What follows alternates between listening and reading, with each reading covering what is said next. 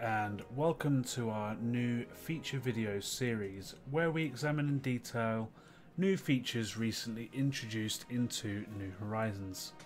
Now today we are covering the Planet Subclass system.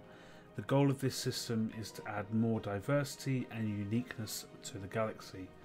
Instead of using the original 9 planet classes from the base game, New Horizons has almost 30 different biomes for you to find and explore.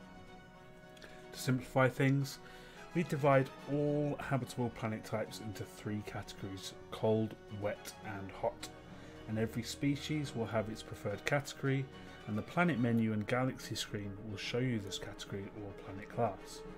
However, once you visit the planet, you will see some of them have modifiers, and those will apply the planet subclass, changing the way the planet looks, feels, and even the bonuses you may get from it. We do hope you enjoy this system, and we are planning to introduce many more subclasses to New Horizons in the future, adding even more exotic worlds for you to discover and explore.